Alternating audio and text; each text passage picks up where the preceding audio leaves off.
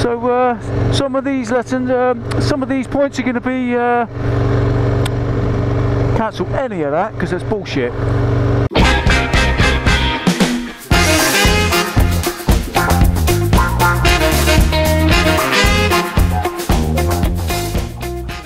Welcome back to the channel, everybody, and we're going to do Jim Diesel's top 10 tips for riding in the autumn stroke winter stroke fall, depending on what part of the country you are, what part of the world you're from. And yeah, some of these are going to be gentle reminders for all you legends out there that ride motorcycles all through the year, and some of them might be useful for some of you people that are not quite so legendary and just started or new to biking. So yeah, riding in the autumn, if you're lucky to have a lovely day like it is today, we all want to be safe, we don't want to have any accidents, so let's get into this then. So number one is bike preparation.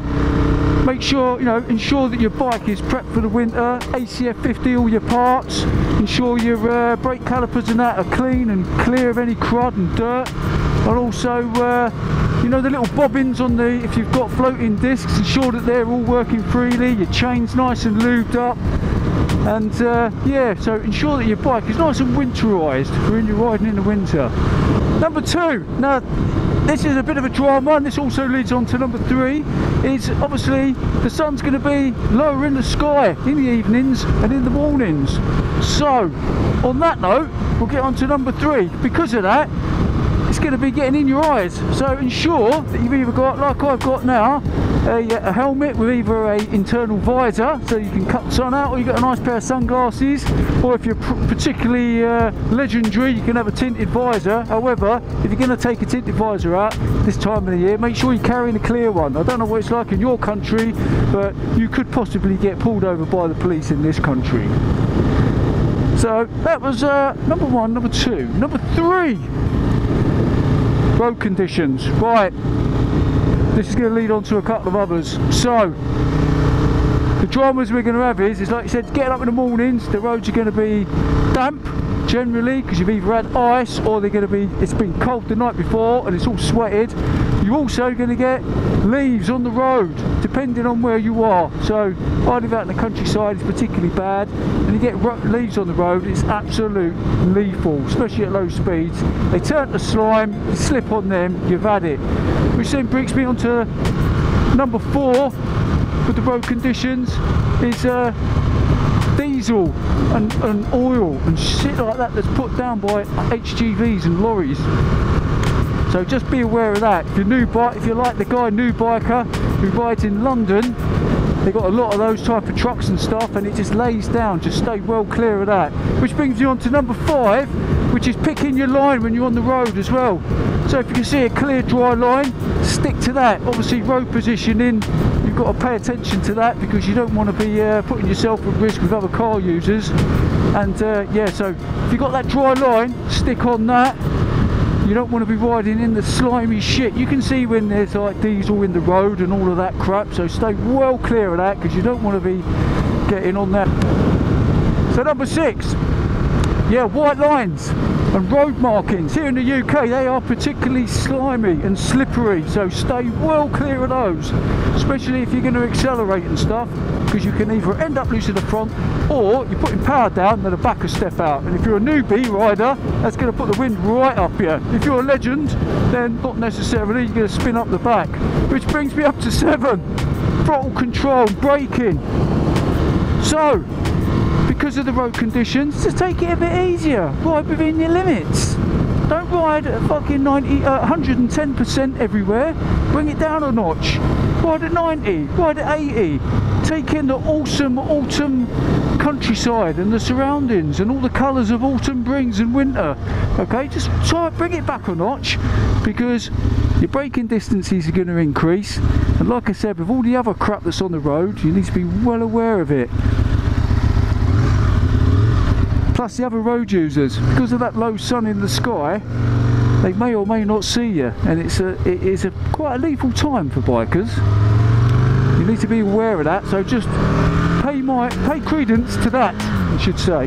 Number 8, if you've got a car and you don't need to ride because the road conditions are that shit, then use the car. Don't go out, especially in the winter. If you haven't got heated grips, you're not hardcore, legendary biker, then use the bloody car. Don't go out, because you don't want to put yourself at risk. You want to save yourself when the spring and summer comes around the following year, and then you can get out and tear those roads apart.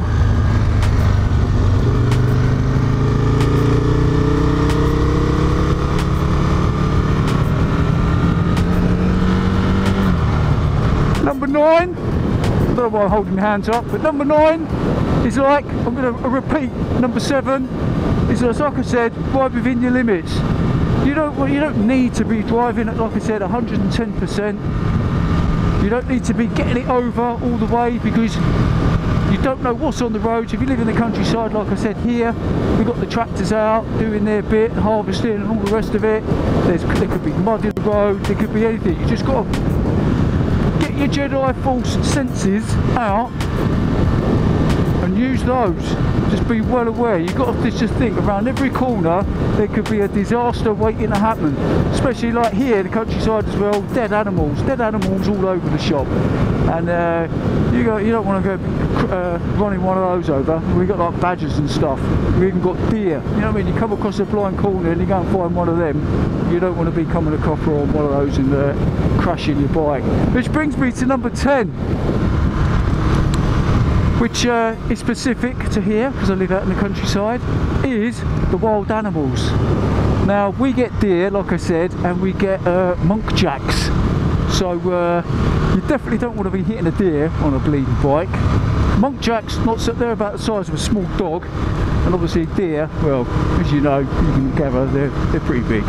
That would be a bad day for everybody, so just be well aware.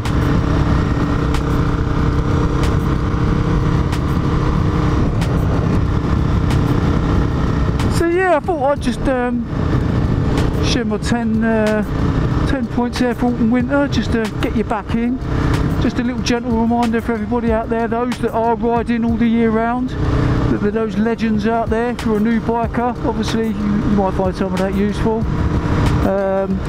Yeah, just stay safe, ride safe, stay within your limits, don't go fucking mad, don't go balls out everywhere, because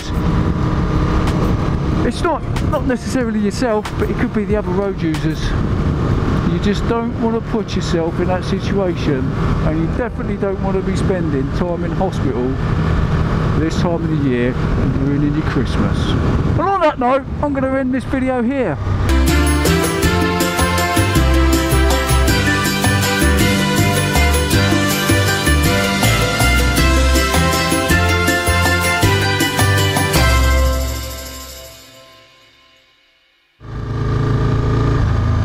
I'll tell you what I should have said. Number 11, if you got to the end of this video, is wear the correct riding equipment. Wear proper winter gloves, not like what I'm doing now. Okay, if you've got heated grips, use them. If you've got waterproof jackets, because it's probably going to be rainy and shitty, wear them. Preparation prevents piss poor performance. So make sure that you've got the right riding attire, because you don't want to be wearing shit kit and being cold, and then you lose your concentration and then you end up having an accident. Anyway, that's my bit.